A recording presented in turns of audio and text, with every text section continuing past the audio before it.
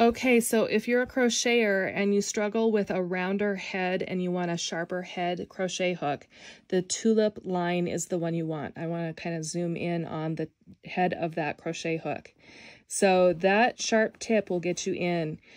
So the Tulip products are comparable to some of the other in the same price range. They've got a different look. You can definitely tell a Tulip from any of the others. It's got a really nice grip, and the thumb rest here is nice and smooth. It's not extra wide, but it's certainly really comfortable to use. And I think that if you want to give a Tulip a try, you totally should.